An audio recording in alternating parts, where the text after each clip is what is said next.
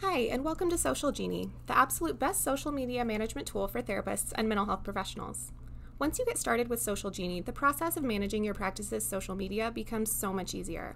So here's a quick getting started guide to get you acquainted with Social Genie. First, you'll want to make sure you connect your social media accounts. If you're just getting started with Social Genie, your main dashboard will already be prompting you to do this.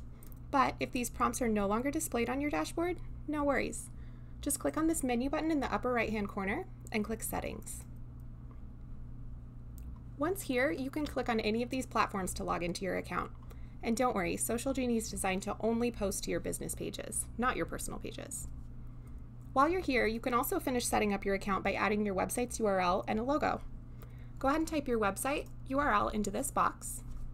That'll give you the option to include a link back to your website at the end of your posts. Then, scroll down to the bottom and click this button to upload your logo as a PNG image. That will give you the option to have your logo added in the bottom corner of any images you share, which is why you need to upload a PNG file with a transparent background. When you're finished, scroll back up to the top of the page and click Save Settings. Now that that's taken care of, you'll want to go ahead and add a new campaign. Again, if you're just setting up your Social Genie account for the first time, your dashboard will now be prompting you to do this. But if you're not seeing this prompt, simply click on Campaigns in the main menu, then click this button to add a new campaign.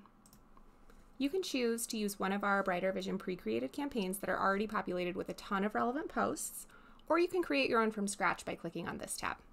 In this case, I'm going to use this pre-created meditation campaign and click Save. You should now notice that the campaign's been added to your library. Here, you can check either of these boxes to include your logo or website's URL within your posts, as well as choose which platforms you'd like the campaign posting to. When the icon's highlighted in orange, that means Social Genie will be posting to that network. Now that we've added a campaign, let's go ahead and schedule it to post by clicking on this options arrow and choosing Schedule Campaign. When choosing your starting date, it's a good idea to have it post at least one day in the future so that then when you choose the posting time, you have your full range of options here. You can choose to have it publish every day or every few days by clicking on Week and then selecting the days you'd like it to post from there. We're going to allow this to keep publishing until all the posts have been published.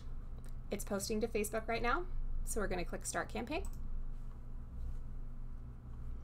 Now, if we go to our schedule, we'll notice that the new campaign has been added to our schedule. Now let's take a deeper look at the individual posts in the meditation campaign we just scheduled. Go back up to Campaigns in your main menu, find the meditation campaign, and click on this plus sign. Now you can see that there are 26 posts within this campaign. These posts can be rearranged by clicking on the arrows and dragging them. If you find one that you don't like, simply click the trash can to delete it. That one's been removed. You can also use this pencil icon to edit any posts.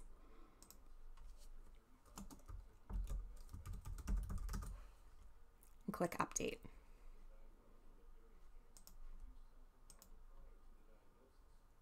Any changes that you make here will automatically be updated in your scheduled campaign. And that's your basic overview of how to use Social Genie. If you have any questions, we're here for you every step of the way. Please don't hesitate to contact us through our support widget if you have any issues, problems, concerns, or feedback for us. We hope you enjoy using Social Genie.